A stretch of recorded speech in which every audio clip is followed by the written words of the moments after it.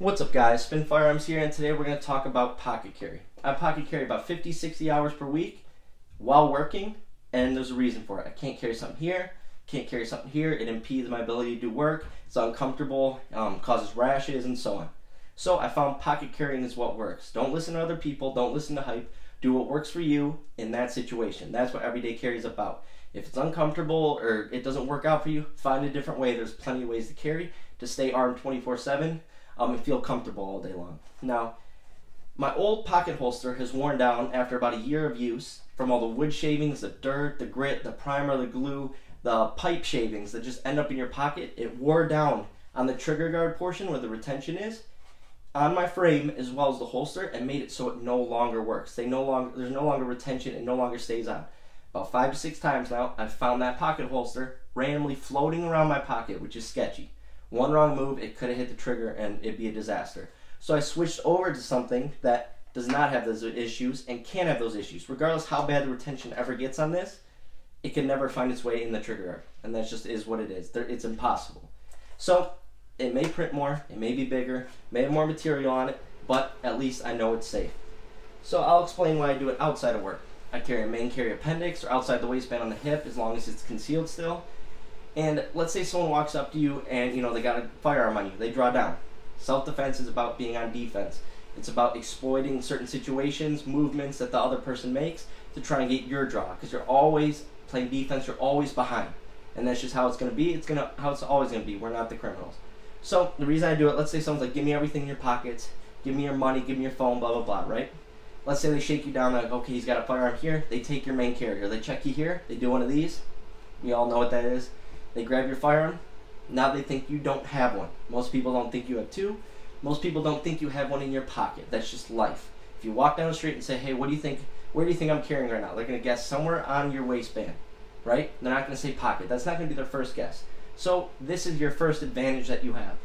You also have the advantage of playing dumb, saying, okay, I'm going to get the stuff.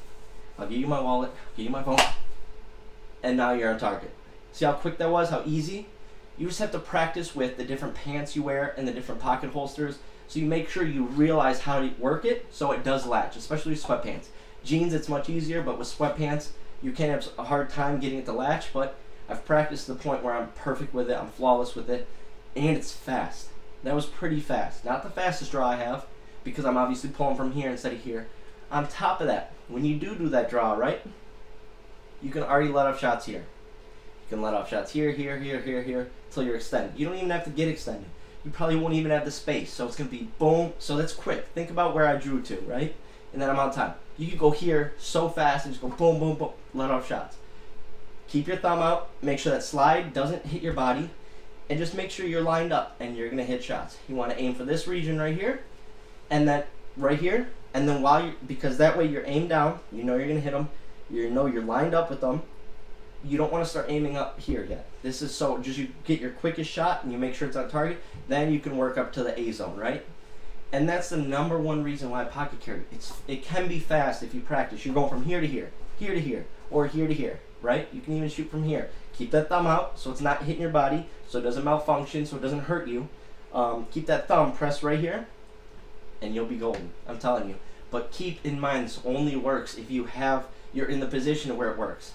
Like I said, that first firearm's almost like it tricks them, right? You be easy about giving up. Just be like, okay, I have a firearm right here, take it, right? That gives them the false sense that you don't have any more firearms on you. That's the #1 reason why I backup carry. Also, if you're on the ground fighting, sometimes when you draw that first firearm, you lose it. You're grappling. If he's within arm's length and I draw, he may grab it or it may fling or he may tackle me, then I got to get off me, gun out the pocket, right? It's just an awesome way to carry that most people aren't expecting you to carry it. Now, I do what works for me. You may say, oh, this is stupid. That's fine. I've been in these situations before. I get how they work, and a lot of times you can find that little loophole, that little amount of time where they, look around, or they say they're just calm because they got your firearm. They're like, okay, just empty it in your pocket. Give me what's yours, and they're holding right here. From the hip is gonna be so fast. It's gonna be faster than drawing up here. Most people just practice shooting from here. You guys, you got to practice shooting from here. Your range may not like it. It looks funky. It feels weird. Even shooting here, it feels so funky. You get this little chicken wing going. It feels so funky. It feels so out of control, so weird. But what you'll realize is your body can handle recoil. You're thinking that, oh, this is going to hurt. There's going to be no recoil control. The way your body's tensed and the way your arms are, this thing holds recoil just like you're out here. And same with right here. You use your body. You use this little chicken wing that's holding that firearm. You'll have no issues. Also from the hip. Now, that's why I do it. Other people pocket carry for different reasons. The number one reason I do it for situations I'm in, such as work, where it makes sense to get throughout the day and still stay armed.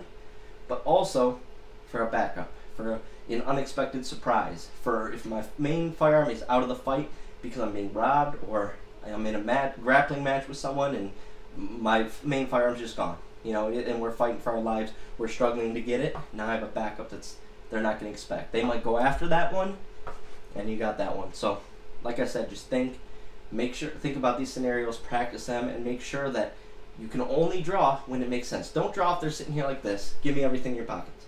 But chances are you already handed them your firearm. They're going to tuck it in their pocket. They're going to take some time to, you know, put it in their pocket or tuck it in their waistband. That's an ideal time to draw.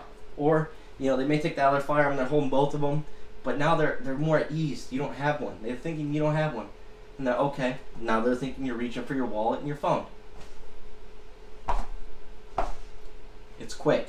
You just got to practice, though. I practice pocket carry draws, not as much as I should. I used to do it almost every day before work. I do 10 reps or whatever. Now it's probably once a week, but I've gotten good enough to the point where I'm fast and I trust these pocket holsters. So that's pocket carry for me. That's why I do it. I hope you guys got something from this video. Hit the like button. I appreciate it.